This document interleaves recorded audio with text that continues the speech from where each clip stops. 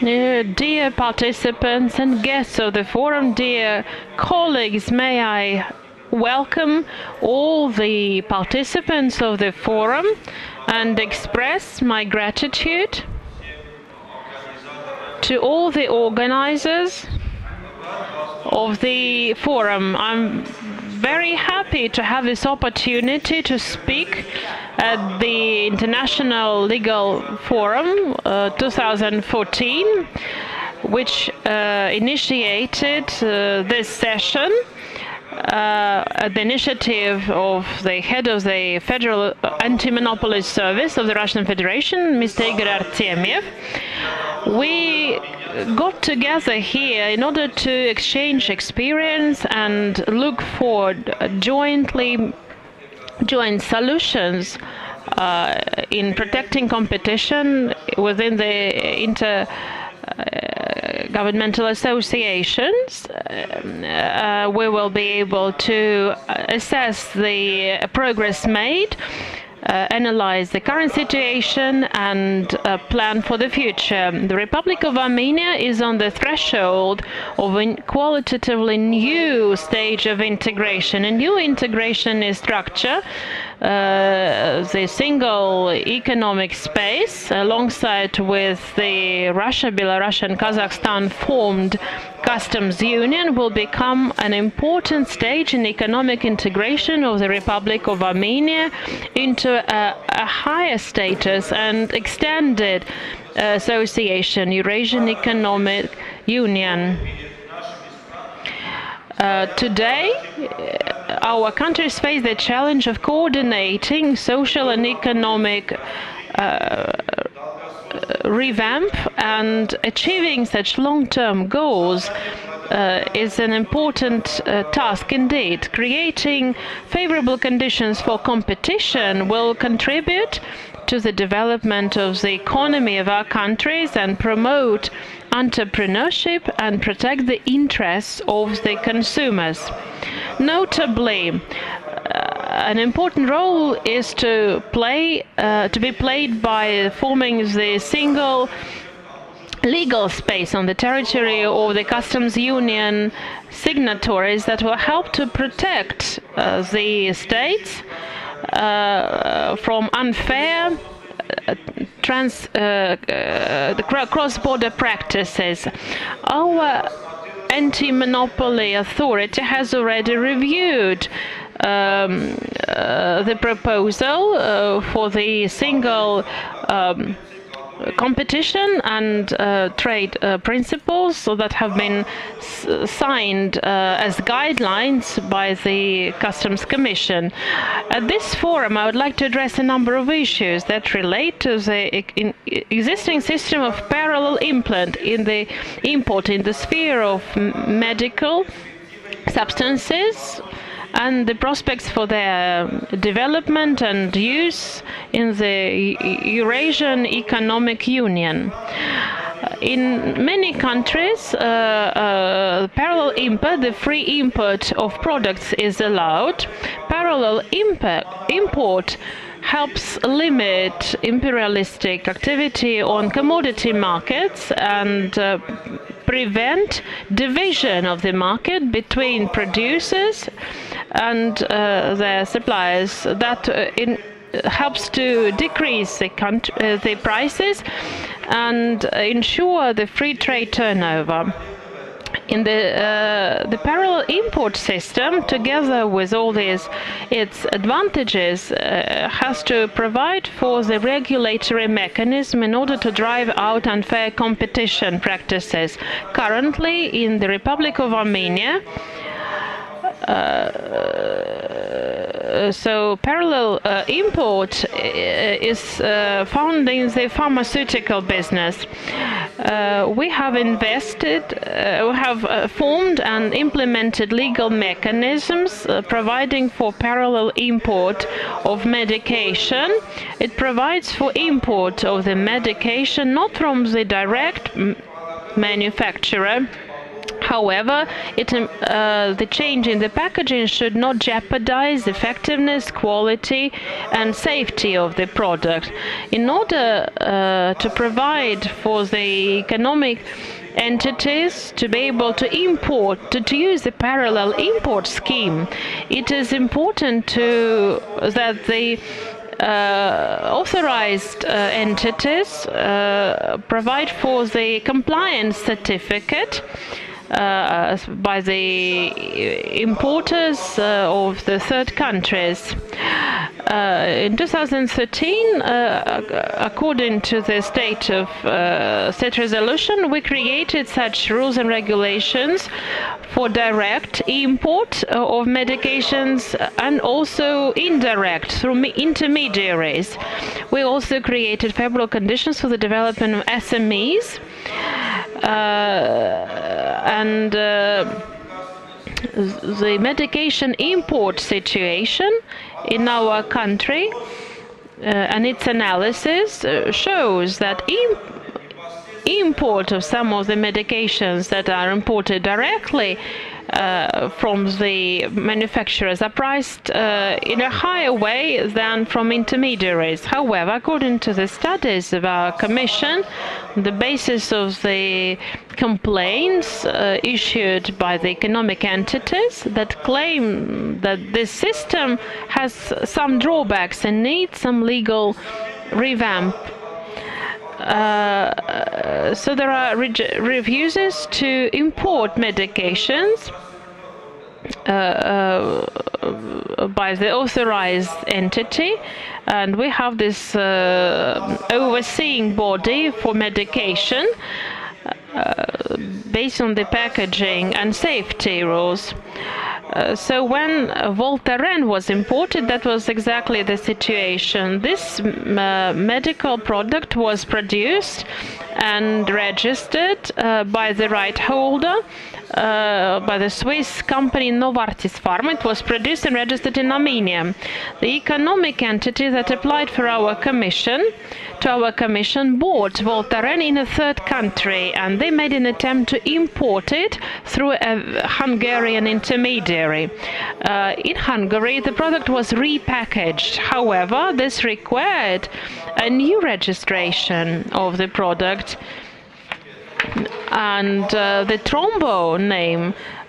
So our overseeing body, the supervision inspection, rejected this because of the change in the series of the product that was previously registered in the Republic. So this authorized healthcare authority is against parallel import of medical products on the basis of entailing a lot of risks, and that the current legislation also provides limited opportunities in order to just to trace back the provenance in order to provide for the consumer safety. Hence, the issues related to the medicated products through intermediaries, imported through intermediaries, are still open. Who is to be responsible for the safety, quality, and other things here? Because in this scheme, the medical product will be sold beyond the involvement of the producers. So our commission had an in-depth look into the parallel import procedures on the ground of these complaints.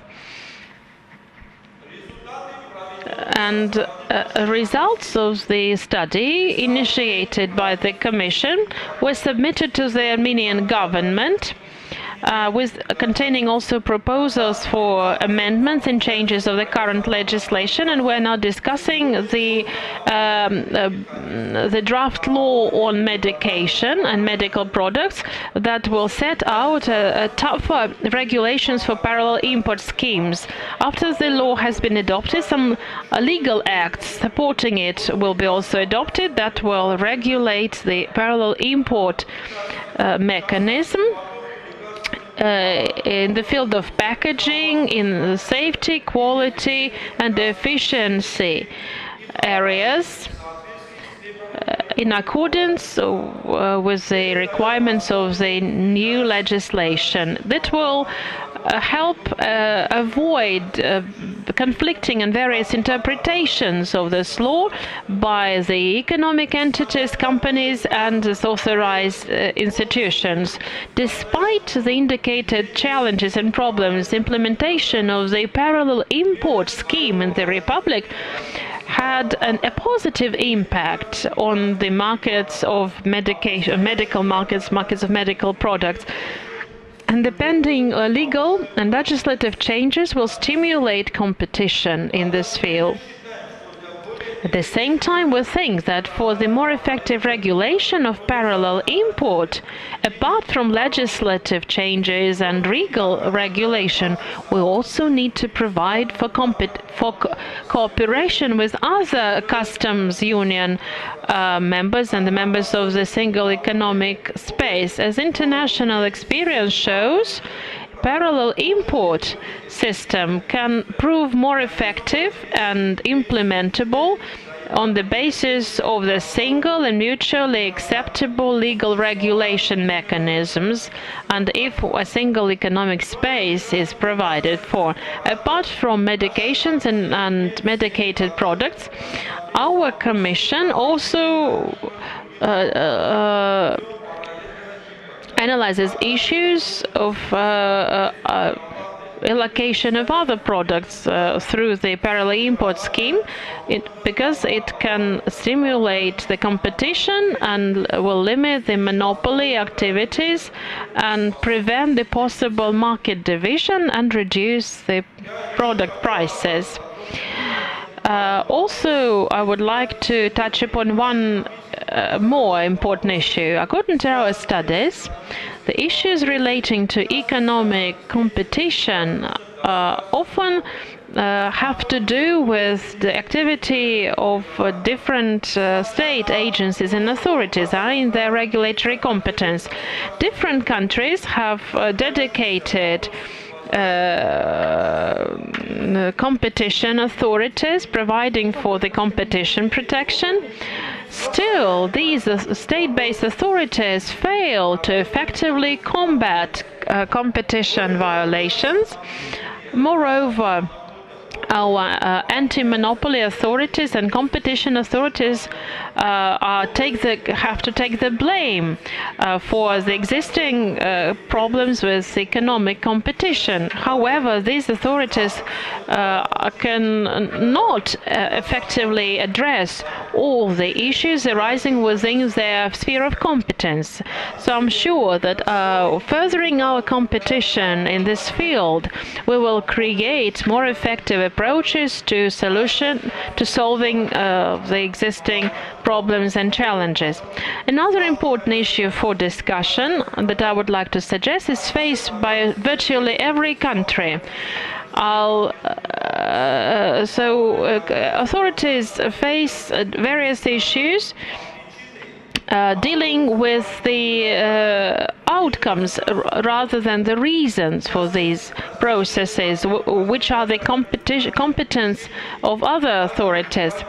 And often it entails ignoring or misuse or misinterpretation of the legal provisions which are beyond the competence of competition authorities.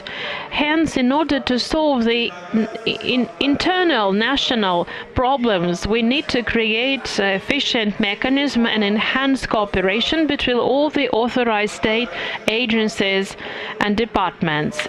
Due to that, all of them will have an opportunity, acting together with regulators, to look for the solution to the challenges that we face. I'm confident that the discussion at this forum, together with the representatives of fair trade agencies and foreign colleagues, will prove an efficient tool to design the effective mechanisms for developing further cooperation between our countries. Thank you for your attention, and I wish you successful implementation of all our plans. Are there any questions to Artak Gevorkevich? Microphone. How would you estimate the development of competition in Armenia within the last 3 years? Improvement or vice versa, and then the joining the customs union. Will it produce serious improvement of the competitive situation, or do you expect the correct regulation and only that? I'd like to start with the second question asked to me. Naturally, joining the customs union and this integrated economic space will mean definitely the improvement of the competitive situation in Armenia. We'll have an enormous market because we have a limited market so far, and the increase of the market will just facilitate the emergence of new economic entities, and economic space will be a huge market for our economic entities, and this will stimulate the increase, the growth of those economic entities, and multitude of economic entities will be interested in doing good business. And since the market is going to increase, it will definitely serve to improve the competitive situation in Armenia. Concerning your first question, within the last 3 or 4 years past, competition in Armenia has been increasing, or at least we are witnessing some significant changes in Armenian legislation. And we have worked together with international experts, consulting them. We just harmonized our legislation with international standards to a large extent. Then we had a lot of cases, especially in government procurement, and we had a lot of administrative cases in consideration. All the efforts of our commission resulted in the improvement of the competitive situation. Just to clarify, as for the institutes of the competition protection, have you exported any of them from Russia? Did you follow any role model, or did you borrow any best practice? Like, for example, Russia is looking at the best practices from the US or EU. Well, yes, the definition of monopolistic prices. This is a very important element in the legislation of the Russian antitrust agency. And we have invested a lot of effort into investigating this definition. And we are going to introduce a similar definition, the definition of the antitrust prices, or just monopolistic prices. I could give you more examples, but this one is a very good and eloquent one, because it proves that we are borrowing some of the best practices from Russia. Artak Georgievich has quoted a very good illustration, saying that Armenian market used to be relatively small, but very soon it is going to merge with the Eurasian economic space. And this is the first step, the trampoline for just to start thinking about the alignment of legislation standards or harmonization between the legislation. Because then we should follow the example of the European Union, and it seems to me that this unique opportunity that is provided by joining the Eurasian economic space should be really used. we have a colleague from Belarus here, but you are the main driver of those changes. So probably you should think more about the harmonization of legislation of the member countries. Was it a question or was it a statement? Okay, a statement. Now I have a question. Armenia's economy is not the strongest, to put it mildly, in our union. And you're hopeful for it to improve. Are you planning to have any legal base or any laws that would contradict antitrust laws, or just any, are you planning any protectionist measures, any preferences to be given to domestic producers that could go against the principles of antitrust? Because of course your compatriots won't support you if Russian global companies strangle your domestic producers. Well, all those issues are being discussed within the framework of the customs union and integrated economic space, but we already do have certain agreements, and we were members of this agreement. There are some recommendations for the draft law, but on our part we will try to approach to follow all the commonly shared principles of this agreement. And this agreement, like you say, well, of course, we are not planning any contradictions of the kind. Thank you for your questions, but we must move ahead. We have 3 more speakers. We have online recording of this session, and then later on you will be able to visit the website and probably listen to the presentations again. Information shared here is highly useful and interesting ideas. Now I would like to give the floor over to José Oliver, Deputy Commissioner of the Competition Commission from South Africa.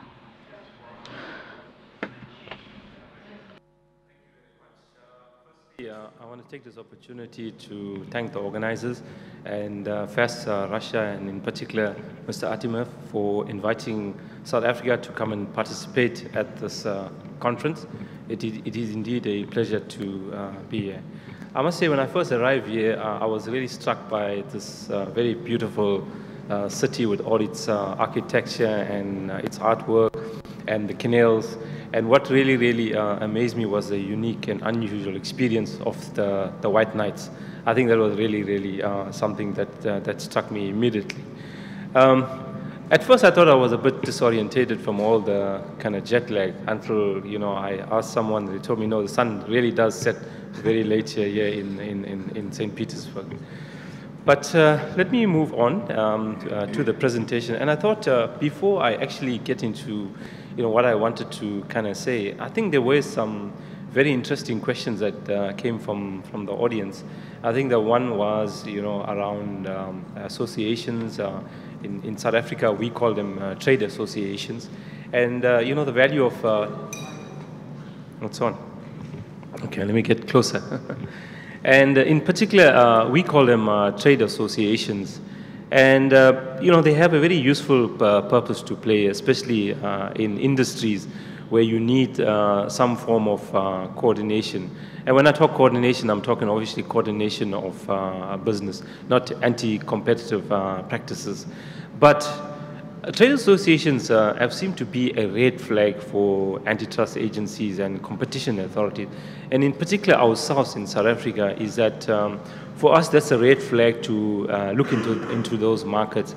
And we found in particular with cartel enforcement that trade associations have been the platform for collusive behavior, for facilitating collusive behavior. So the other question that was asked, and I thought there was a kind of link between that question and the warnings to firms. When you suspect that a particular firm or group of firms are involved with some anti-competitive conduct, be it cartel conduct or abuse of dominance, what would be the option of providing them or giving them a warning? And in South Africa, unfortunately, we can't provide warnings to firms because once a firm has engaged in anti-competitive conduct, the authority is obliged to investigate that particular conduct and take action against that conduct. So what we have developed through our advocacy program is that we provide, in a sense, an advisory opinion. Although the advisory opinion is not binding on the Commission, but a lot of firms have now opted to take advice from the Commission. So if they want to delve into a particular conduct in a market with their fellow competitors, they would first ask the Commission where they have doubts about the conduct. They would first approach the Commission and say, provide us with an advisory opinion on this particular conduct that we want to embark on, and what's your advice on this? And what the Commission does is we provide quite a comprehensive piece of advice on this conduct. And you'd find that 9 times out of 10, the firms would take that advice and they would not pursue that particular conduct if we deem it to be anti-competitive. So that was I think the two kind of key questions that I picked up from the audience. And yesterday, when I came through and I attended some of the sessions, the one session was very, very interesting. It was around the legal services market, and I must say there was a lot of enthusiasm for that particular session. And I think the key kind of question that came up from there was, whether Russia should be an open or closed market when it comes to legal services. And one would find that there's so much of parallels between Russia and South Africa in this regard, that after 1994, when South Africa became a democratic state, one found that various international market players, especially in the legal space, started to relocate to South Africa because they believed it was a kind of space where there would be a lot of legal challenges, a lot of constitutional challenges as well. You'll find that lots of many large international legal firms found their way into South Africa. And the concern here in Russia, and very similar to South Africa, was that how would domestic players be able to compete with these multinational players that do come with a lot of experience. In addition to that, they are quite large, reputable firms. And it was very strange that, fortunately in South Africa, is that we opened up the markets and we gave the market a chance to unfold. And it didn't take many years before domestic lawyers and advocates started to compete with some of the best lawyers in the world. And surprisingly, today, many of the international firms in South Africa are employing local domestic lawyers. So that particular market, domestic market, has grown leaps and bounds in the last 20 years. Okay, I think that was a bit of an introduction for me. So I want to get into exactly what I want to say today. And I thought before I get into the real nuts and bolts of competition policy, industrial policy, and how one should interpret it and how one should cooperate based on those policy principles, is that I would give the audience a background of South Africa so you have a better sense of the context in which I am speaking from. Now, South Africa, as I said, became a democratic state in 1994. And prior to that, there was a lot of what we call discriminatory laws as far as the economy was concerned, in the sense that not all citizens in the country had an fair opportunity to participate in the economy. To some extent, the economy was rather closed to many of the citizens of the country. Although there were some multinationals operating in the country, that there was a period when there was international sanctions on South Africa. You find that many of the multinational companies withdrew from the country. And the economy started to kind of retrogress, and it started to become very inefficient. And one of the reasons why it started to become inefficient is because there was a lot of state intervention in the economy. There were a lot of state-sponsored firms operating in the economy. And as a result, a lot of the state-sponsored firms could rely on the state as a shareholder, that when they required a bailout, they would get that kind of bailout. I think today one calls those state-sponsored firms sometimes state-owned entities, and one finds that state-owned entities to some extent are not as efficient as a firm that's participating freely in the economy. So that was partly the reason why the economy became very, very inefficient. So after '94, one of the first priorities of the new government was to try and transform the economy so that every South African can benefit from the economy. And one of the things they did is they started to develop industrial policy. And industrial policy that was, number one, custom-made for the country, that would be able to take the economy and grow the economy from the past. And in the past, there was high levels of unemployment. The growth rate, economic growth rate was on average 3%, and the country was looking to target at least 6%, and the country was looking to create more job opportunities. So in addition to the various programs they had in the last 20 years, I think one of the most ambitious programs they started to develop was in recent years. In 2010, the country established what we call the National Planning Commission. And the National Planning Commission is responsible for a 20-year plan. And this 20-year plan will create 11 million jobs in the next 20 years. And we believe that through job creation, we'd be able to ignite the economy going forward. And to do this, the country started to target certain sectors in the economy. And one of the sectors they've prioritized, and I think this is a parallel with Russia when I was listening to some of the sessions yesterday, is infrastructure development in the country. So the country has identified 18 strategic projects that would be responsible for helping to reform the economy. And these projects are very, very large projects. It is projects to build, for example, universities, projects to build dams, projects to build national highways, projects to build hospitals. So it's major infrastructure projects, including projects in energy generation. So these are the projects that in the next 20 years that will help to transform the economy. Now, where exactly does competition policy, given what I said about industrial policy and how the country aims to transform the economy, where does competition policy come in? Now, I know there are a lot of authors throughout the world, and academics and jurists and practitioners would have different views on the role of industrial policy and economic policy. And sometimes there is a useful tension between industrial policy and economic policy. Sometimes the industrialists would not always take into account the competition concerns in some of their policies. And vice versa as well. You'd find that competition authorities would be very high-handed and would look at the literal interpretation of the law and the policies and would try and enforce those policies as well.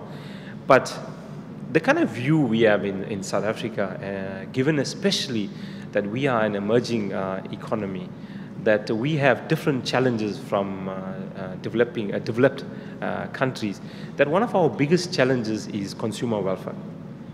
And making sure that consumers, in particular, get a fair kind of economy where there are fair choices around products and services and prices in particular. We kind of say that there must be a strategic link between industrial policy and competition policy. So what the country has done in 1998, it has implemented the key legislation as far as competition is concerned in South Africa, the Competition Act of 1998, and the Act created various institutions. And the one institution was the Competition Commission that is responsible for the enforcement of the law. And it created adjudicative bodies, the Competition Tribunal, which is equivalent to a high court, and it created the Competition Appeal Court. And appeals can also go to various other levels in South Africa as well. The legal system is still available for appeals. We have the Supreme Court of Appeal, and we have the Apex Court, which is our constitutional court. So we find that these matters can go on appeal to a much higher level as well. Now, given the kind of court system I spoke about, and I want to come back to competition policy in particular, competition policy in South Africa is very much aligned to industrial policy. We realize that for competition policy to help to transform the economy, there must be that strategic link to industrial policy. So what the Commission has done over the last few years, it has sort of looked at the priority areas in the country from an industrial policy point of view, and we've kind of, in a sense, mirrored the kind of market sectors that we need to make an impact on. Because we believe we make an impact in these prioritized market sectors that we would help to transform the economy fourfold going forward. So we have targeted certain kind of markets, and I think it's no different from Russia and some other countries as well. Number one is for us is infrastructure, and construction is a sector that we have targeted.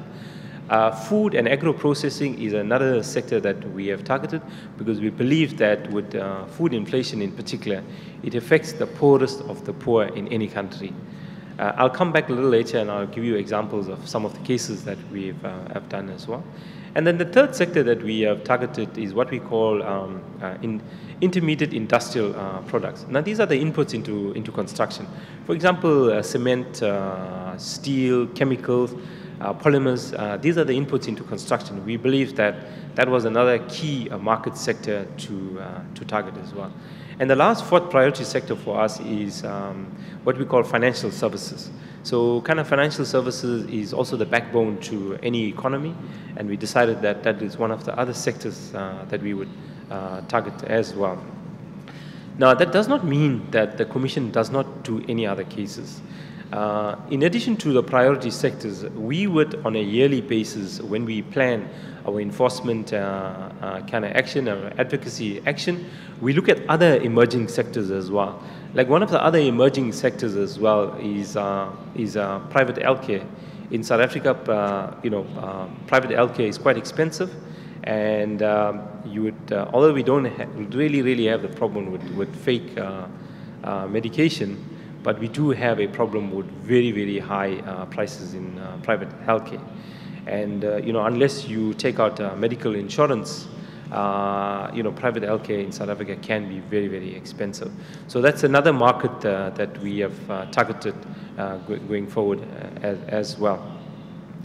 Now, competition policy in practice has lends itself to basically three areas.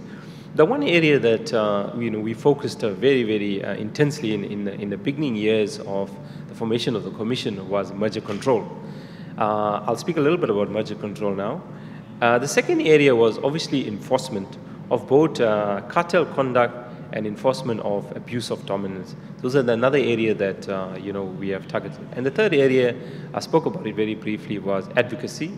Making sure that we bring about awareness, making sure that firms comply with the legislation, making sure that firms implement compliance programs. So that's another big area that we have focused on. Now, I want to come back to merger control. And in South Africa, unlike, I know sometimes one benchmark against some of the most developed countries, and I think the caution I want to, kind of mentioned today is that one can't import policies, in its direct format. One needs to customize it for your specific circumstances. So when it comes to merger control, what we have done is we've borrowed the best benchmarks from the world, but we've added something new to merger control, and what we call public interest issues. Now, in addition to looking at a merger purely from an anti-competitive point of view, which the legislation compels us to do, but it also compels us to look at the public interest issues. Now, I want to touch more on the public interest issues and give some examples of how our courts have interpreted the public interest issues. And I think certainly it's it's lessons that one can learn from emerging economies. How courts have interpreted, public interest issue. Now, there's 4 public interest issues. The one public interest issue is around employment. It's around whether firms that are emerging, whether there is going to be a retrenchment and a loss of employment. So that's the one area that we look at. Obviously, if the firm is shedding jobs purely due to purely due to labor issues, the Commission does not get involved in that. But if it's merger specific, then the Commission gets involved in that.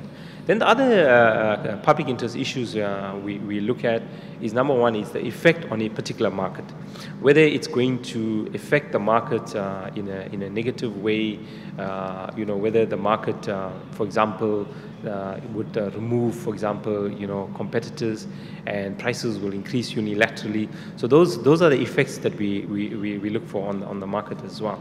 And then in South Africa in particular, one of the areas of economic development is promoting the interests of small businesses. So we look at the ability of small businesses to compete in the market, and if the merger is going to put a sort of squeeze on small businesses, we look at the interests of small businesses as well. And the last kind of area that we look at, as far as public interest is concerned, we look at the ability of national industries in South Africa to compete on an international basis as well. So we look at the ability of that as well. Now, in the last 5 years in South Africa, the area where we've been very, very strong on was in putting conditions on mergers as far as employment was concerned. I think the last 5 years alone, the Commission has saved about 5,000 jobs in the last 5 years, which is quite significant given the kind of market conditions in South Africa. Unemployment is still quite at a high level. At some years, the average above 25%. So I think that was quite a major achievement for the Commission. Now, I want to give two examples of where the Competition Tribunal had come up with very innovative and creative conditions as far as public interest was concerned. And the one was in the famous US brand. My colleague here would know it very well. Walmart was acquiring a controlling stake in one of the retail firms in South Africa called Massmart. I think it was 51%, and it was quite a lengthy kind of trial at the tribunal, lasted for many, many years. And one of the conditions the tribunal placed, in addition to employment conditions where there were retrenchments of about over 500 people, the condition was that they would put a moratorium on retrenchment. The other condition was around developing. The big concern the tribunal had was whether Walmart was going to use overseas suppliers and kind of damage the local supply chain in South Africa, which is quite well developed in South Africa, that Walmart would start to import many of the goods. So the tribunal was concerned about that, and the tribunal said that in addition to approving the merger, we're going to place a condition, and the condition will be very simple. You will create a fund of 240 million, which is in South African currency terms quite a large amount of money, and you're going to use this fund to develop the local supplier chain in South Africa, which we thought was quite an innovative condition. Then there was another case as well, also a US company called Agri Group. This was more in the agro-processing value chain. They were acquiring a firm in South Africa called Agri, which was involved with grain silos storage. And in this case as well, although in terms of the Competition Act, we could not identify any public interest issues that we could put a condition on in terms of the Act. But what the Commission did is the Commission consulted with various of the stakeholders, including the merging parties, and we suggested to them that they enter into a private agreement with the government departments in South Africa and other stakeholders, including farmer unions, to develop the local supply chain in South Africa. And in this case as well, the parties entered into a private agreement where they made available 90 million rand to develop the local grain and milling supply chain in South Africa. I'm not too sure how I'm doing with time. Am I okay with time? Still okay, okay. So that was as far as mergers were concerned. Then I want to give a few examples on the enforcement side. In enforcement side, we have targeted those priority areas. The one area that we have targeted was what we call the bread cartel. The bread cartel, where the major manufacturers of bread, and throughout the world, I mean, I think it's no different from South Africa. You'd find that rice and bread are the staple diet of the majority of the population. So that's the area where they had a major impact on consumer welfare. So we targeted that area and we penalized a number of our firms, and the fines that we levied out was quite high. But in particular for one firm that inflated the profit margins over a quite long period of time, and we recommended to the Commission, to the tribunal, that they asked the firm, number one, is to create a special fund to develop the downstream retail market, number one. And number two is we asked the tribunal to also ask the firm as a remedy, as a behavioral remedy, to also reduce their margins for a period of time so that other competitors, so that the barriers to entry in the market is lowered, other competitors can enter the market, and also that bread prices will also drop as well in that particular region. And the tribunal, agreed with us, and they implemented those conditions. Then there were a number of other cases that we have done as well. There were a few abuse cases that we have done. In particular, there was one abuse case where we penalized one of the largest telecoms firm in South Africa, which had almost 90% of market share in South Africa. Although they were a fixed line operator, but they also provide broadband services as well. And what they were doing is that in the downstream market, they were squeezing the margins of their fellow competitors. Prices were very excessive at the retail level, and as a result, those retailers had no choice but to pass on those inflated prices to the consumers as well. And we managed to succeed against that firm, and the penalty there as well was quite creative as well. In addition to paying a fine of 200 million, we also requested a condition that for the next 5 years that they reduce their pricing to retailers over the next 5 years, and on an estimate, that will amount to a saving of about 875 million to retailers. And retailers are obliged now to pass on that saving to consumers. So from a competition policy point of view, you would notice by now that our focus is a lot on consumer welfare. Many of our penalties and many of our conditions that we have placed has an effect on the consumers at the lowest level. We make sure that whatever conditions we place, that there is a price decrease or there is greater services to consumers. Then a little later this afternoon, I'm also participating in the session on cartel detection. So I don't want to say too much about the construction sector, because I would give examples of the construction sector in that session. But very briefly, I could say that one of the largest cartels investigation in South Africa has been in the construction sector. It took the Commission 2 years to investigate. We penalized 15 firms that were part of the cartel. It was one of the largest cartel fines in South Africa as well. The total fines were 1.46 billion. It was quite a complex cartel that was operating for over a decade in South Africa.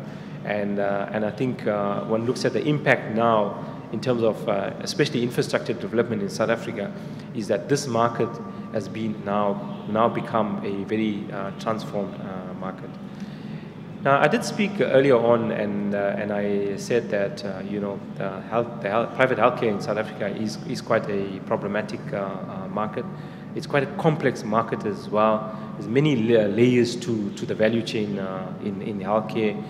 From your doctors and your specialists to your hospitals, to your administrators. So there's many layers in that value chain. And it can become very, very complicated that you'd find, for example, a patient would not deal directly with a doctor or a specialist as far as payment is concerned, because there's so many layers in between as well.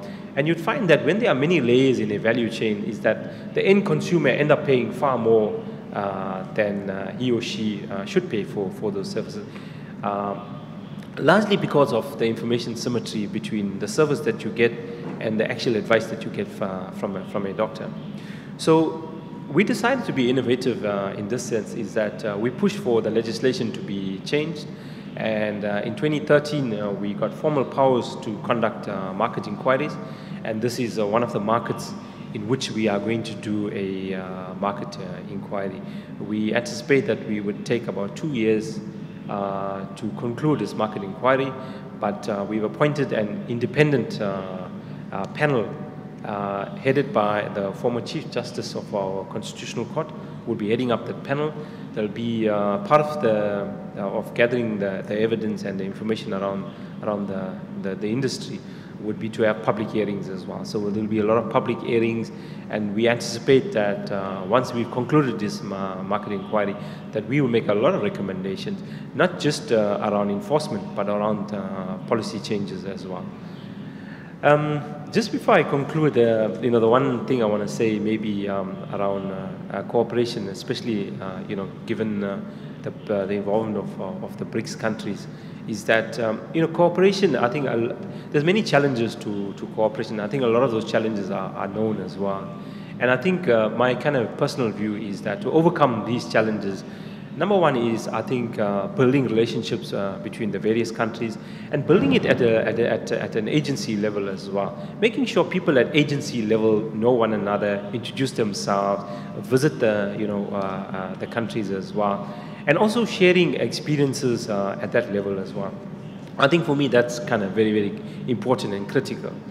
Now, I know a lot has been said about the failure to exchange confidential information as well. But in South African law in particular, there is a very specific definition to confidential information. It defines it as specific business information that has economic value to the firm and is not known to the public. Now, in many of our cases, when we identify what exactly is confidential information, we find that it's a very small percentage of the information that has been provided to the agency. So one would say that it's a very small percentage of information that cannot be shared openly with fellow agencies. But what the Act has done is it has created a mechanism in which even confidential information can be shared. Now, either the Commission or any third party can approach the Competition Tribunal and request access to that confidential information, unless the respondent firm can show that this information will damage their firm economically. That information, the tribunal will most likely request access to that information. Thank you very much. Thank you very much for your report. Очень обстоятельный доклад. Well, thank you very much for your information. Very substantive presentation. A very huge record of experience, 12 years of criminal investigations in Southern African police authorities. Jose is also a justice in the Supreme Court of South Africa. Thank you so much again, sir. Any questions? Masegina. Irina. I was very intrigued by your concept of state interest or public interest or whatever you called. Is there a definition in a statutory text of state or public interest, or does it exist only in court decisions? How is it conceptualized or interpreted in various sectors, or do we have a uniform definition? How do you go about it? Or any agency has its own interpretation of public interest? Interesting question. In South Africa, public interest, is mentioned in a number of legislations, and as I mentioned, it's mentioned in the Competition Act. There's no specific definition for it in the Act, but what the Act does is it describes the various areas in which you can apply the public interest.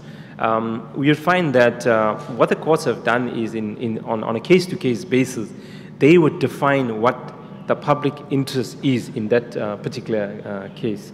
So you would not find a definition of public interest, in any legislation or in any document. But on a case-to-case basis, you'd find that from one case to another case that the public interest definition would be broadened and would become more and more clear.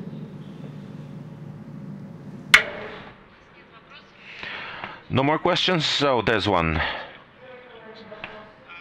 I'm just wondering about the relationship between industrial policy and competition policy. Sometimes the aims of these two policies may clash.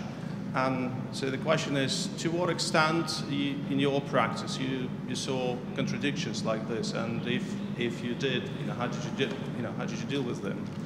And maybe the same question to the Fast Russia. Игорь Артемьевич, Игорь Юрьевич, вопрос. Now my question to you is as follows. Is there a connection between industrial policy and competition policy? Can there be a collision between these two policies or conflict of interest? That's a kind of very interesting and very important question as well. I know I did paint the picture that, there is no kind of tension, but you are right that in practice, as much as you align your competition policy to industrial objective, there are times when you'd find even industrial policy as well would infringe on competition policy and enforcement in particular. What we have done in South Africa, where we have encountered those conflicts, is that we would work very closely with other regulators that are responsible for example, your International Trade Administration Commission, for example, which will be involved with tariffs and trade barriers. We would work very, very closely with them to make sure that whatever, for example, trade barriers that they would consider, that it would not affect international players and will not affect domestic players as well. So we make sure that there is a balance between how industrial policy is implemented and how competition policy is implemented. But I think the question the answer you really want to know is what happens when there is a conflict. When there is a conflict, what we'd find that, in particular from the perspective of the Commission, is that the Commission will enforce its rules. The Commission would, for example, find that conduct, if it takes place, is anti-competitive, and we would look to either penalize that conduct or we would look to, for example, request that offending department to change those rules and to change those behavior. So in a sense, the Competition Commission has concurrent jurisdiction with other regulators, but when there's a conflict, the Competition Commission rules will surpass the rules of other regulators.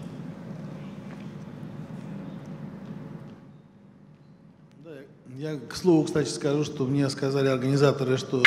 Well, organizers have told me that we are being watched by a huge number of people over the internet. We're being broadcast beyond this room. Now, to follow up on the collisions or conflict between these two policies, they were always there. One of the solutions may lie in the dimension of preferential treatment of national companies or national champions to the detriment of an international actor. For example, an instrument might be prohibitive import duties or something else. However, after we joined the WTO, we are limited in such practices. We are in the preferential treatment of national companies. On the other hand, I do agree with my colleague from South Africa. We have to deal with each case individually, oftentimes. One collision at a time. Because individual situations are very, very complicated. Identifying beneficiaries and identifying the chain of supplies. Sometimes it is very difficult to identify those things. One of the things that we've done was to establish an open-ended site, a tendering site, that would register all stakeholders in a tendering procedure.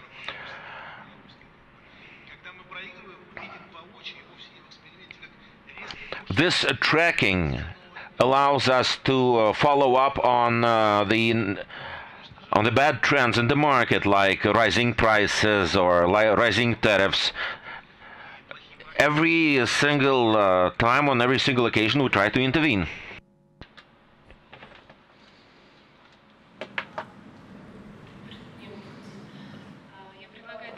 I suggest that we move on. We still have two more presenters to go. Lianas Ioannis from the UCL Center for Law, Economics and Society. For your invitation. I know that I will not like to abuse the passions of the audience and spend too much time with my presentation, obviously offering the possibility for questions. So I will limit my comments to 4 issues that have been raised by previous speakers. The first one is this idea that was put forward by Professor Artemiev to somehow focus on the practices or the best practices of other jurisdictions. And I think this is definitely a very sensible idea. We have actually in comparative law an ongoing discussion about legal transplants and how these actually might be effective or not. A debate actually that starts from Montesquieu, Esprit de Loi in 1748, the idea that we have somehow to integrate legislation to the local customs and traditions, but at the same time other authors like Watson in particular advancing the view that the legal transplants, or as actually political scientists that are more and more interested in these questions call policy diffusion processes, are basically becoming somehow the dominant way of expansion of legislation, in particular in a globalized world. So I'm definitely extremely positive to this type of ideas of looking a little bit to what's going on in other jurisdictions. That said, however, we have to be very careful in some of the possible local situations that we should take into account. For example, thinking about the market for pharmaceuticals, obviously the market conditions that exist in various jurisdictions are actually very different. Transport costs might be extremely high in a territory like that of the Russian Federation compared to transport costs, for example, in Luxembourg or smaller actually EU member states. It's also a market where you have a quite important state intervention in terms of regulation of the prices of pharmaceuticals. In Europe, actually, a lot of parallel trades occurs because of the different price regulations between some jurisdictions like Greece being one of them, where the prices of the pharmaceuticals are heavily regulated actually and quite low compared to the ones practiced in the UK. It obviously leads to a lot of price arbitrage and parallel trade. So these are also issues that need to be taken into account, as well as obviously the view that applying a uniform pricing in pharma might not always be the most efficient thing in view of the possible benefits of price discrimination in certain circumstances. That said, however, in the EU, we have been very much trying the last 50 years to establish an internal market, and we take extremely seriously issues of geographical price discrimination or prohibition of parallel imports. One of the most famous European Court of Justice cases, the Kosten and Grudik case in 1966, it was actually about an absolute territorial protection, which was prohibited. More recent cases of the European courts in the GlaxoSmithKline saga concerning the application of Articles 101 and 102, as well as prohibitions or bans on internet distribution, were considered by the European Court of Justice as being anti-competitive because they led to a limitation of parallel imports. Of course, we might there pose a little bit and realize that you might have two approaches. One, which could be, I will call, deontological approach, which is the fact that, well, we have to make sure that parallel imports always occur, and we have to make sure that there is a high level of trade between member states through parallel imports, in which case, you'll adopt a prohibition, policy for these type of measures. Another one, which was put forward by the General Court of the EU in the GlaxoSmithKline case, which was not confirmed actually by the position of the Court of Justice on appeal, was to consider who actually benefits out of these parallel imports. Are actually these price differences, if actually the importers, basically the parallel importers, gain most of the profits, and these are not passed on to consumers. Maybe we have to really think very closely about this type of practices, and in some cases, accept prohibition of parallel imports, or at least practices like dual pricing practices that might limit parallel imports. And this is, I would say, an ongoing debate. Obviously, this issue raises important aspects of interaction between trade and competition. I know that in Russia it's very hot, the principle of exhaustion. We have this in Europe concerning community exhaustion. And obviously, these are issues that should be taken into account. So economic circumstances, I would say, and particular sector-specific circumstances like important regulation by the state are things to take into account. Now, the second thing we need to take into account when we try to transplant, let's say, foreign legal practices is that legal practices evolve. For example, thinking about even in the countries that actually are the export country, as I also would call it. For example, thinking about motor vehicle regulation, in Europe actually we have a specific sector-specific, let's say, regulation for vertical agreements with regards to the motor vehicle sector.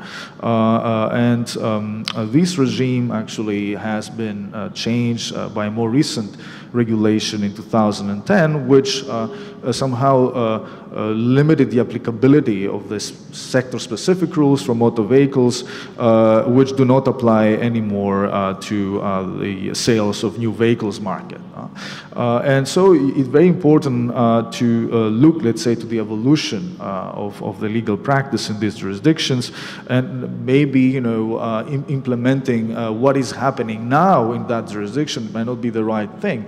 We need somehow to look to the evolution of that regulation and the conditions that led to have a more stringent regulation in 1995. If the conditions are similar to those in Russia, maybe you'll probably better somehow take into account the previous regulation rather than the most recent EU regulation, because obviously we had some experience and the market conditions have evolved.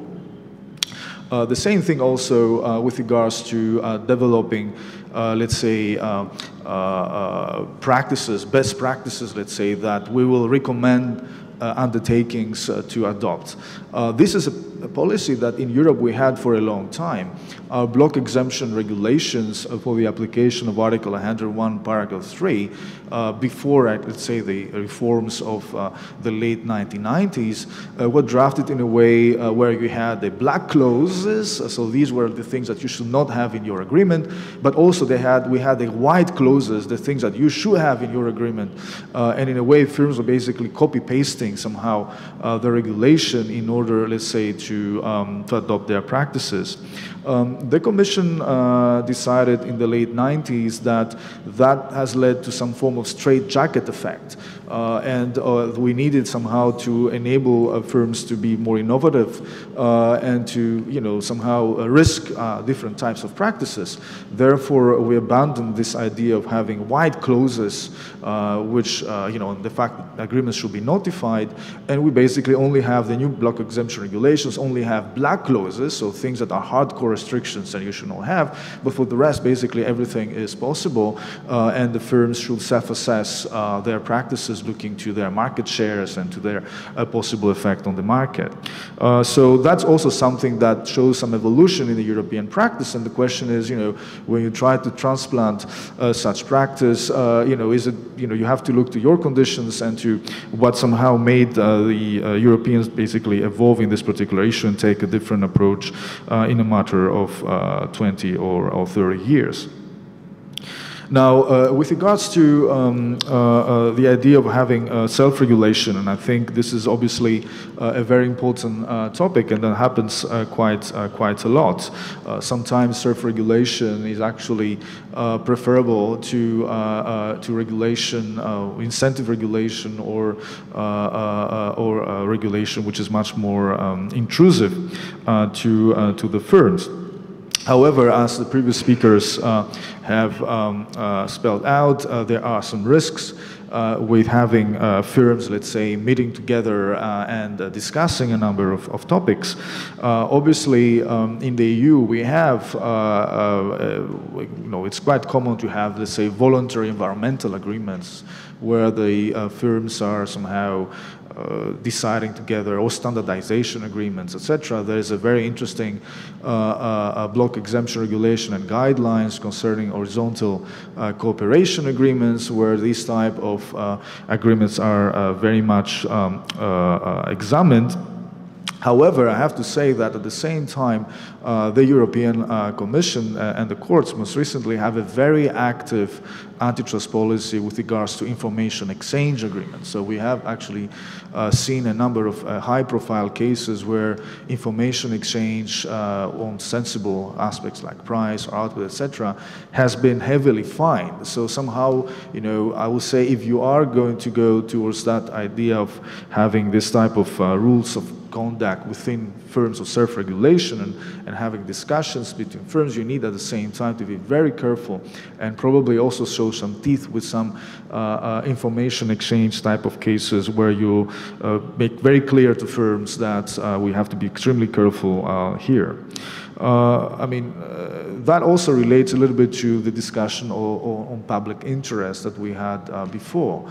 Obviously, in merger control, not at the EU level, but for example in the UK, you have the possibility of public interest being brought in through the Secretary of State.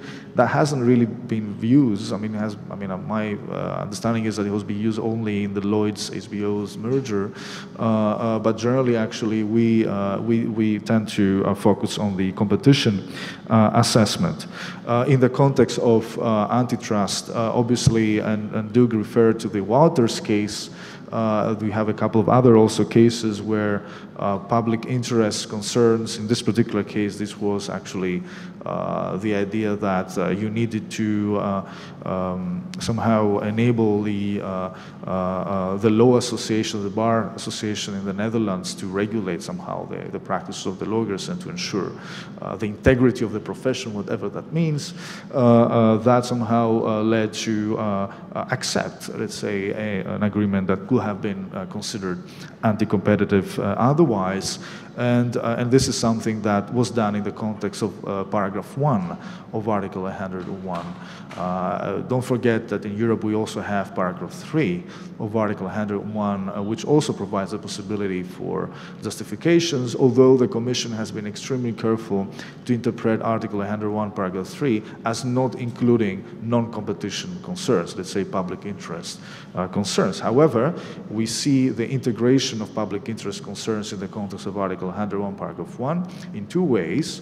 First, as I mentioned before, like cases like Wouters, or actually cases concerning the International Swimming Federation. There was also a case concerning anti-doping rules that could have actually been considered anti-competitive to a certain regard, but they were accepted because obviously people will not like to watch a game where every athlete is doped. That will not be fun. And obviously there are other policy concerns here. Where you do some form of intuitive balancing analysis of the public interest objective from one side and obviously the restriction of competition on the other side. I would say these are very difficult cases because it's extremely difficult to do this type of cost-benefit analysis. Actually, it's not really a cost-benefit analysis because you don't monetize really or quantify the public interest benefit. I mean, you don't say, like in cost-benefit analysis or impact assessments, oh, you know, the protection of the environment is going to be basically, you know, bring that amount of collective benefit amounting to 15 million you know, euros, and then the anti-competitive practice is going to cost like 8, not 15, it's higher than 8. We don't do that. The only case where the Commission did that was in a case concerning washing machines and producers of washing machines that were decided to together, let's say, to stop producing energy wasteful washing machines. So there's kind of some standardization. And in the Sesset case in 2001. And in this case, the Commission took into account the collective benefits that will come out of these public interests, let's say, protection of the environment and energy, let's say, economies, and they quantified them. So they said these will be like 7 times more than the anti-competitive effect of that agreement. But that was the only case that the Commission did that. So the question is also, it's very expensive to do this type of thing. In my other type of interest, apart from antitrust, is regulatory impact assessments, and I've looked at many, many regulatory impact assessments in Europe. I can tell you there are very few that really quantify the benefits of public interest benefits like environment, employment, etc., and that proceed to a real cost-benefit analysis. Most of the times, this is qualitative. So that's the first, let's say, possibility to take into account public interest. The second one, which hasn't been mentioned before, is deciding the applicability of competition rules. In Europe, actually, we apply competition law to undertakings. So you have to actually be an undertaking for competition law to apply. And undertaking is defined in EU competition law as an entity exercising an economic activity. So there has been a lot of case law concerning, you know, things like social security or, you know, Eurocontrol, somehow it is a very famous case, to find out, or healthcare, you know, and find out if this is an economic activity or not. If it's not an economic activity, if it's actually has a social purpose and it's funded by taxation, it's compulsory. In this case, the court found that that was not an economic activity, and competition law did not apply in this context. So that's also another possibility to take into account public interest concerns and exclude, in this case, the application of competition law. Coming finally to my last 2 points, the first one is regards the idea of, you know, what do you do with when you have an economic integration project or a trade association project and you have competition rules, and I'll talk very briefly about the European some high experience. I'm not necessarily saying that that's a good experience to follow, but just to shed a little bit some light on this experience. So what happened is that when the Treaty of Rome was signed in 1957, basically you did not have national competition law traditions apart from the Germans that basically they had adopted during the same time their competition statute. So competition law was pretty much unknown, and in some member states actually it came in only in the late 80s, so they adopted competition legislation. However, you know, from the late 80s and the 90s, we've seen the development of national competition practice, and I would say quite extensive one. And the first thing that happened was that we have seen what some authors have called the Europeanization of national competition laws. So basically what happened is that competition laws that are developed by the member states basically were trying to emulate the way actually the European competition, the EU competition law was drafted. And in some member states, like for example the UK, we have an explicit clause like that included in Section 60 of the Competition Act of 1998, which basically prescribed to the national competition authorities in the UK and the courts when they apply UK competition law to take due regard of the equivalent solution in EU competition law. So somehow, you know, they are compelled basically to take into account what's going on in EU competition law. Now, at the same time, I would say a little bit later in 2003, with Regulation 1/2003, we have seen somehow even more limitations to national competition laws, let's say, experiences. The Article 3 of Regulation 1/2003 includes basically a rule which prohibits a national competition law to be stricter than EU competition law with regards to competitive agreements. National competition law can be stricter than EU competition law with regards to unilateral practices.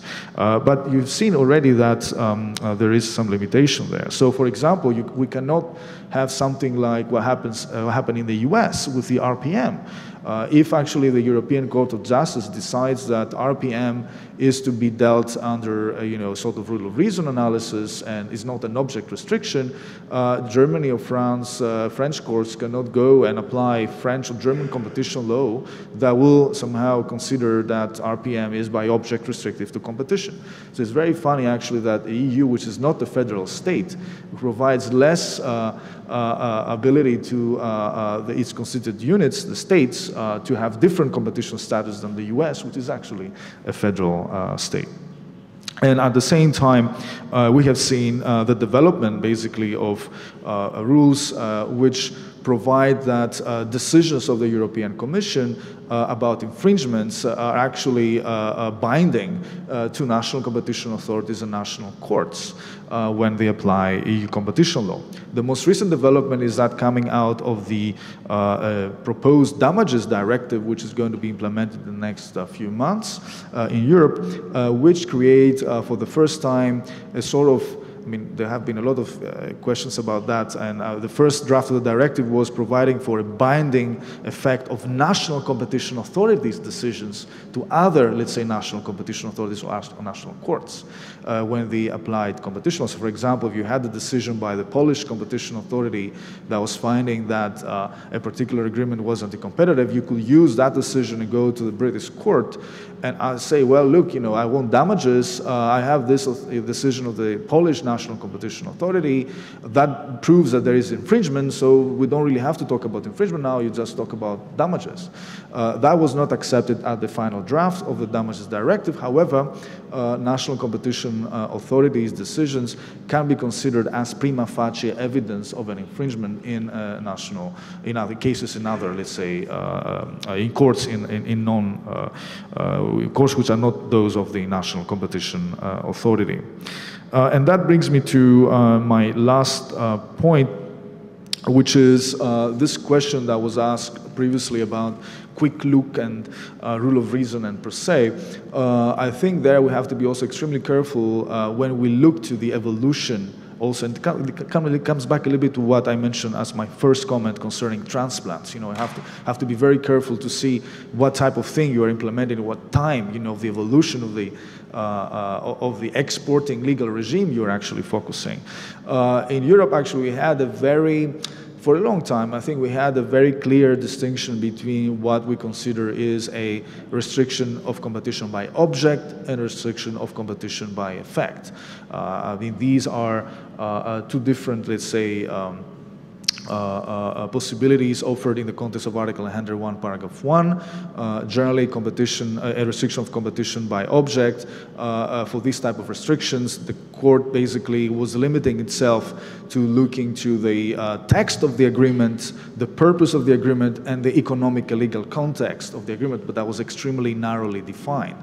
So in this particular, for cases that could be characterized as restrictions of competition by object, the court was not really defining a relevant market, was not looking to market structure, was basically only focusing on the text of the agreement, the purpose, and the economic and legal context, a more general economic and legal context, but, you know, somehow narrowly defined.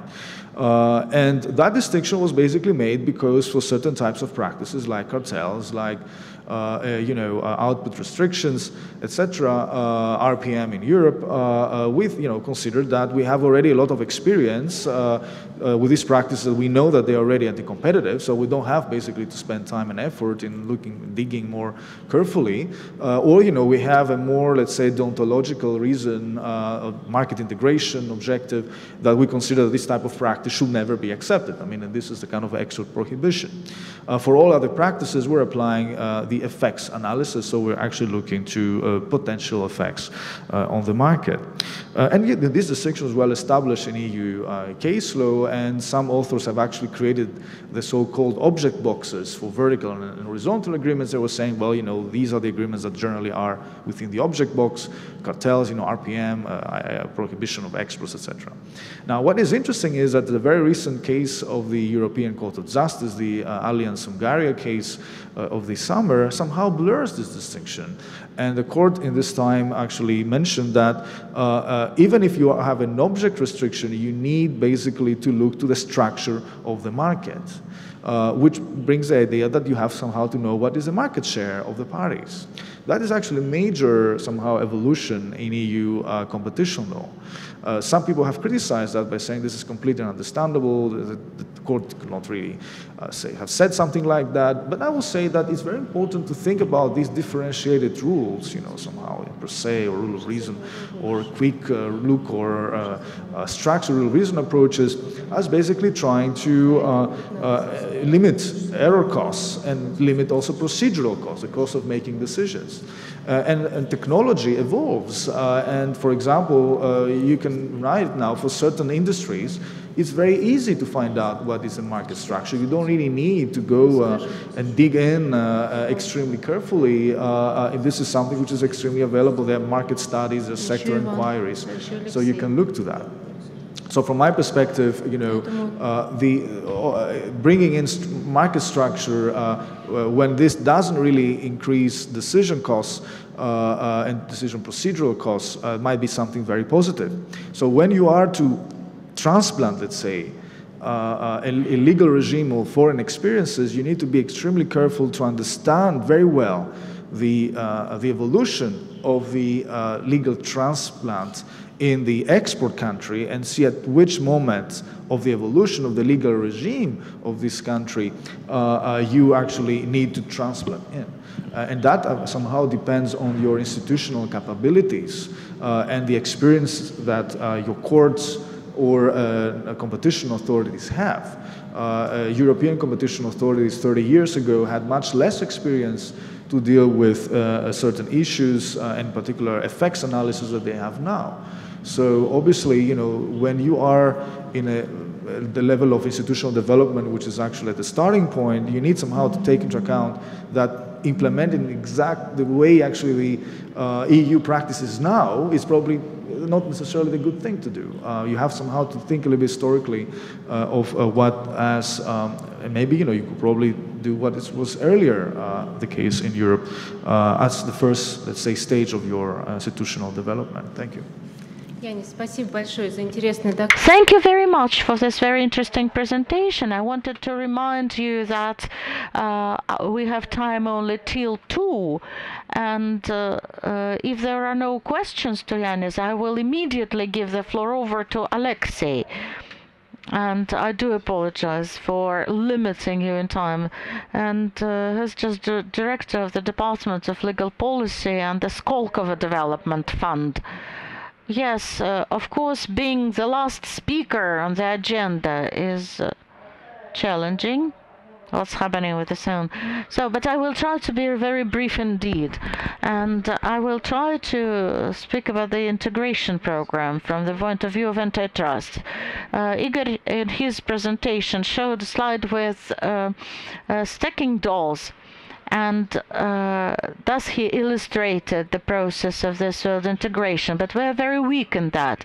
And even though there are networks of all kinds of agencies, and even though there are some decisions and verdicts about the exchange of information, especially in the sphere of antitrust integration, little, if any, success has been achieved.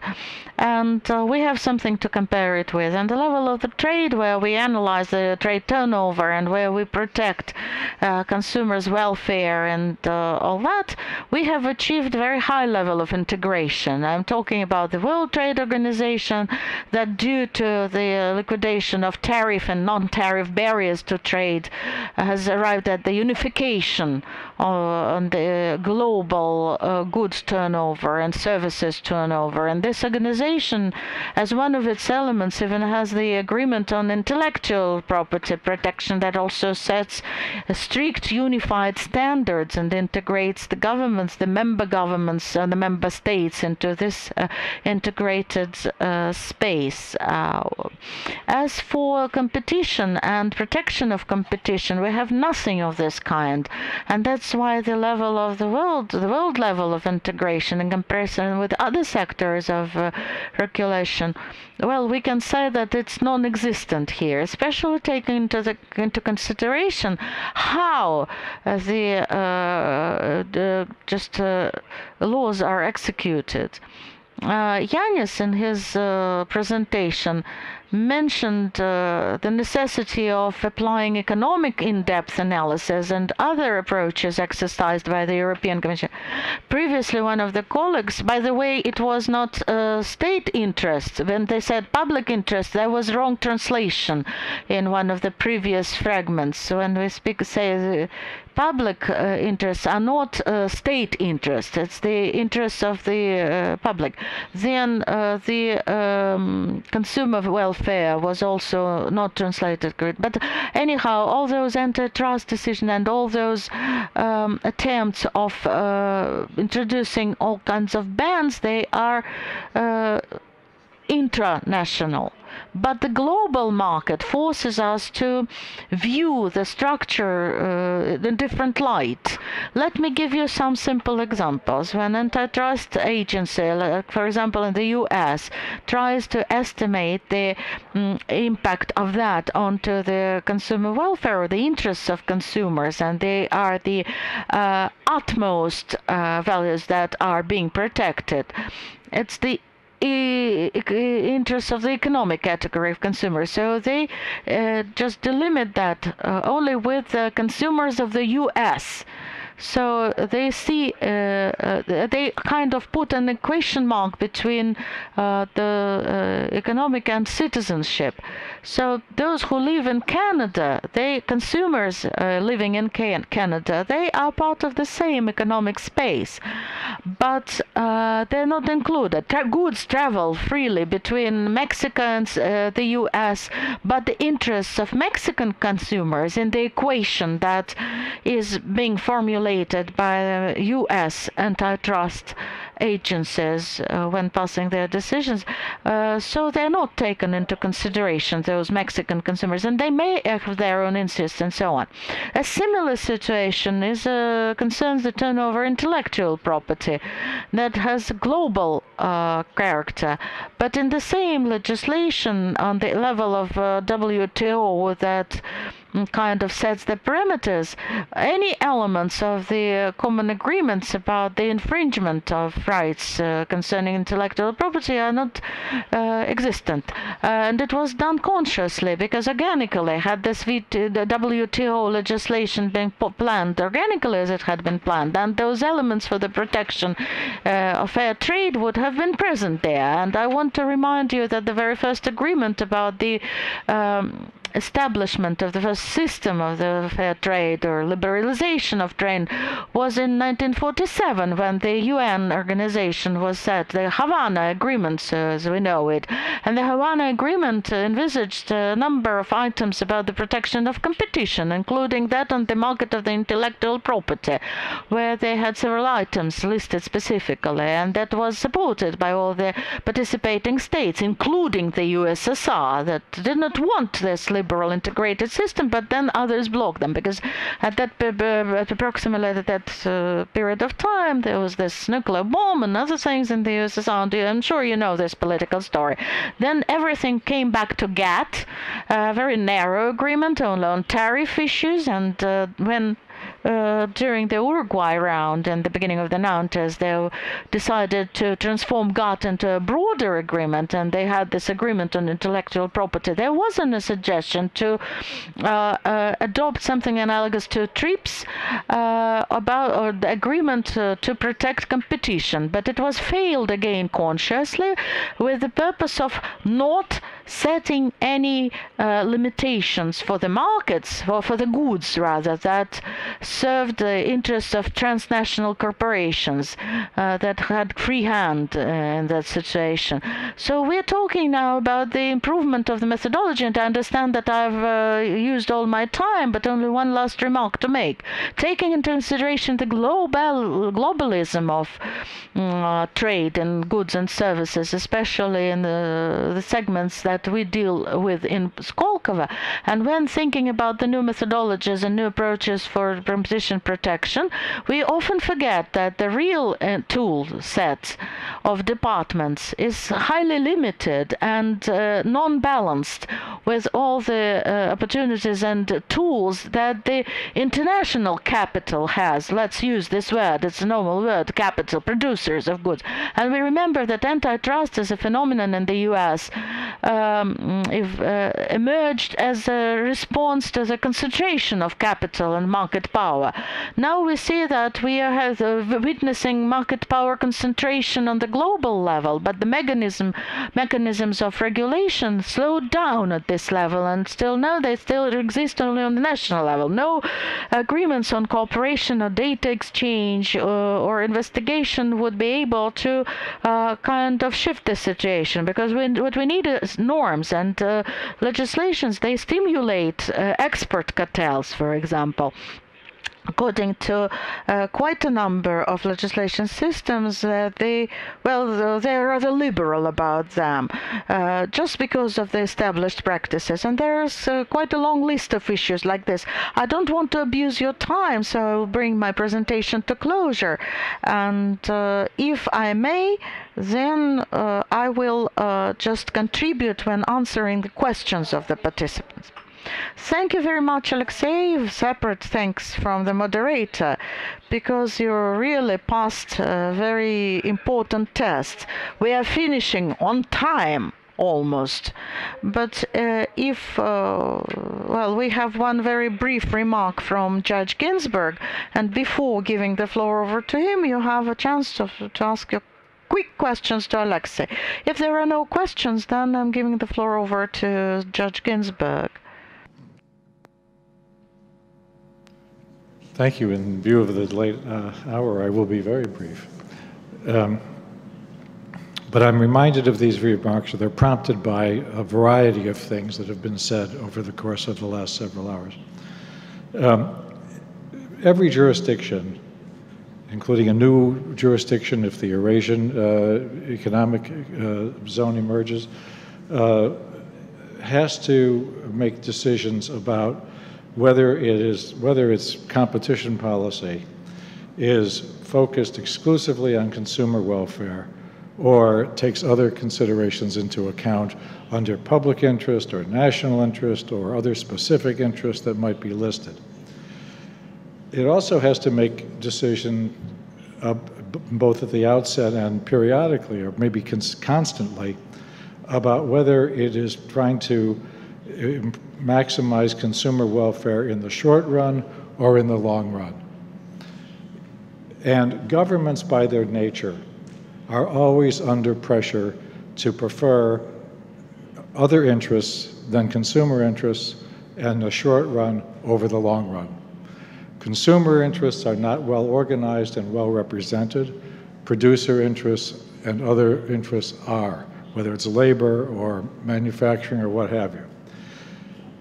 The long run requires explaining difficult decisions in which people don't get relief in the short run.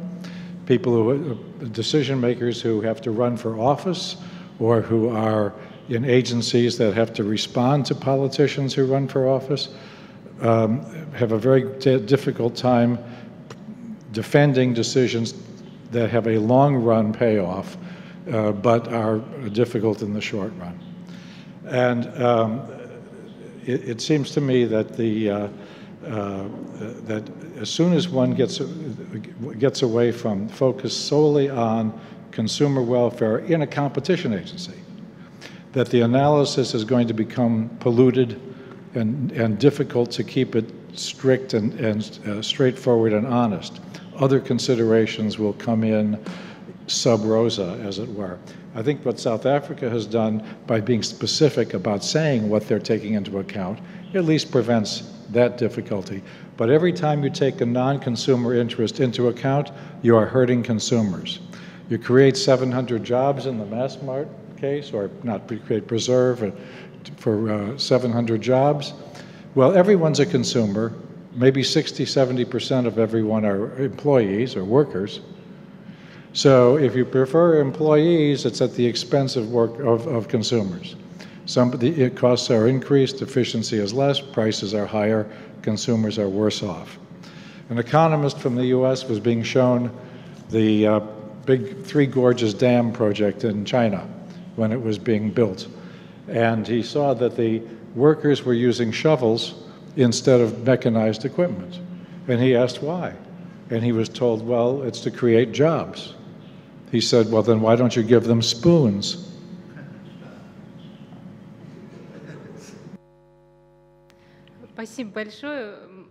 Thank you very much. Actually, you said what I was planning to say in the closure of this session.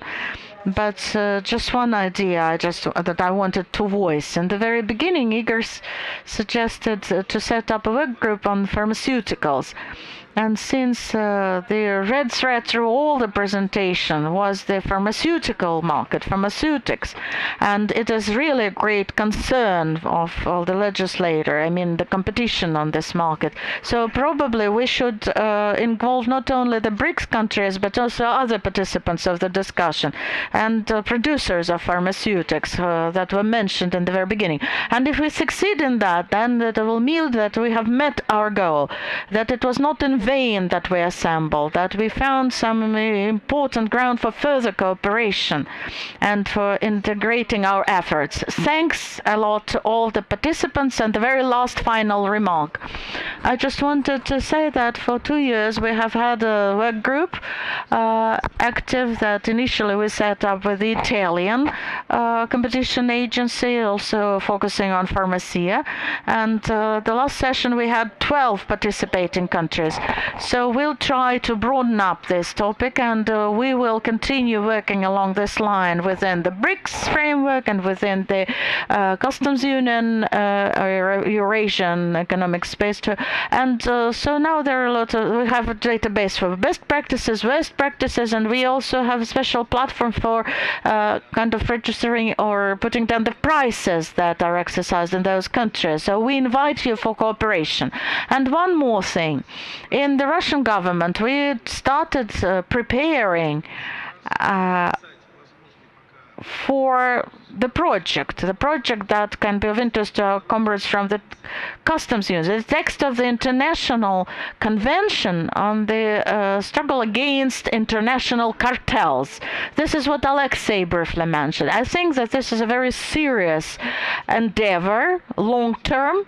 Of course, this was not part of our topic or investigation today, but we simply must come back to it.